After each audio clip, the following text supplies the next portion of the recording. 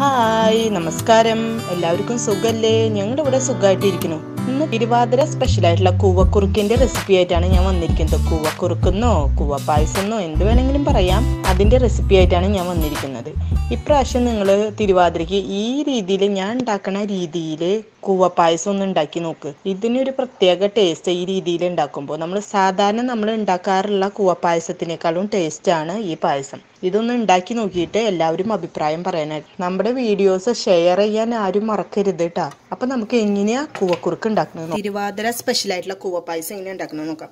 അതിന് ഞാൻ കൂവപ്പൊടി, ഏരോ റൂട്ടിൻ്റെ പൊടി ഒരു 4 ടേബിൾ സ്പൂൺ എടുത്തിട്ടുണ്ട്. ഒന്നാമത്തെ പാല്, അത് നല്ല കട്ടിയുള്ള തേങ്ങാപ്പാല്, അതൊരു 1/2 ഗ്ലാസ് എടുത്തിട്ടുണ്ട്. ഈ ഗ്ലാസ്സിൽ തന്നെ 2 ഗ്ലാസ് തേങ്ങാപ്പാൽ എടുത്ത് വെച്ചിട്ടുണ്ട്. ഒരു പിടി തേങ്ങ എടുത്ത് വെച്ചിട്ടുണ്ട്. 4 ടേബിൾ സ്പൂൺ ശർക്കരപ്പാനി എടുത്ത് വെച്ചിട്ടുണ്ട്. ഈ 4 ടേബിൾ സ്പൂൺ ശർക്കര നീര് ഒഴിക്കുമ്പോൾ ചെറിയൊരു മധുരം ഉണ്ടാവുള്ളൂ. നല്ല മധുരം വേണമെന്നുള്ളവർക്ക് ഒരു 5 ടേബിൾ സ്പൂൺ വരെ ശർക്കര നീര് ഒഴിക്കാം. നല്ല കട്ടിയുള്ള ശർക്കര നീരാണ് കേട്ടത്.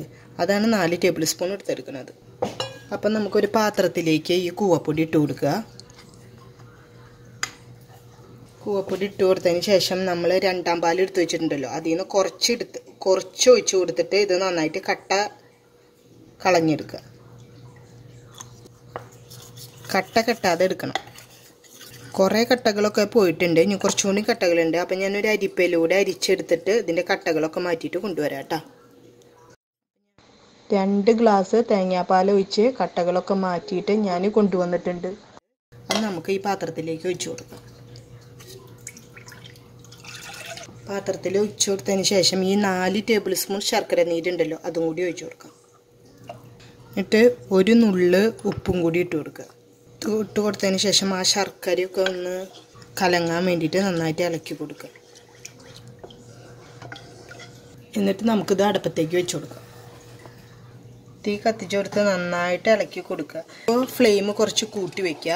എന്നിട്ടൊന്ന് ചൂടായി തുടങ്ങി കഴിഞ്ഞാൽ ഫ്ലെയിം കുറച്ച് വയ്ക്കുക. എന്നിട്ട് നന്നായിട്ട് ഇളക്കി കൊടുത്തുകൊണ്ടിരിക്കുക.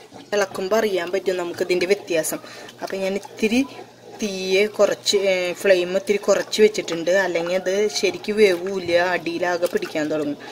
അതുകൊണ്ട് ഞാൻ ഇത്തിരി തീ കുറച്ച് വെച്ചിട്ട് ഇളക്കി കൊടുത്തുകൊണ്ടിരിക്കുക. നന്നായി ഇളക്കുക, അടിയിൽ പിടിക്കാണ്ട് ഇളക്കിക്കൊണ്ടിരിക്കുക.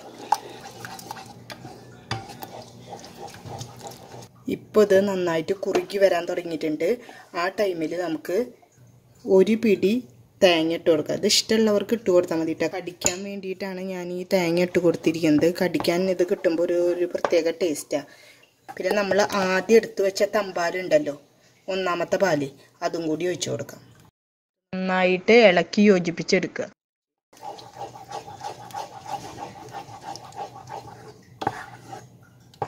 അണ്ടിപ്പരിപ്പ്, മുന്തിരി, പിന്നെ അതേപോലെ ഏലക്കായ, അതൊന്നും ഈ പായസത്തിൽ, കൂവ പായസത്തിൽ ഇട്ട് കൊടുക്കില്ല കേട്ടോ. ഇനി നന്നായി കുറുക്കി എടുത്തിട്ടുണ്ട്. എന്നിട്ട് നമുക്ക് ഫ്ലെയിം ഓഫ് ചെയ്യാം. ഇപ്പോൾ കണ്ട നല്ല കുറുക്ക്. ഇനി ഇത് നന്നായി കട്ടിയാക്കി എടുക്കണമെന്നുണ്ടെങ്കിൽ കുറച്ച് നേരം കൂടിയും അടുപ്പ് കത്തിച്ചിട്ട് നന്നായിട്ട് ഇളക്കിയെടുത്താൽ മതി, കട്ടിയാക്കി എടുക്കണമെന്നുണ്ടെങ്കിൽ. അല്ലെങ്കിൽ ഈ കുറുക്കിൻ്റെ പരിവാണെങ്കിൽ ഈ പരിവാണ് ഏറ്റവും നല്ലത്. ഇപ്പം നമ്മുടെ കുറുക്ക് റെഡി ആയിട്ടുണ്ട്. കൂവക്കുറുക്ക് ഞാൻ ഒരു സെർവിങ് ഡിഷിലേക്ക് മാറ്റിയാണ്.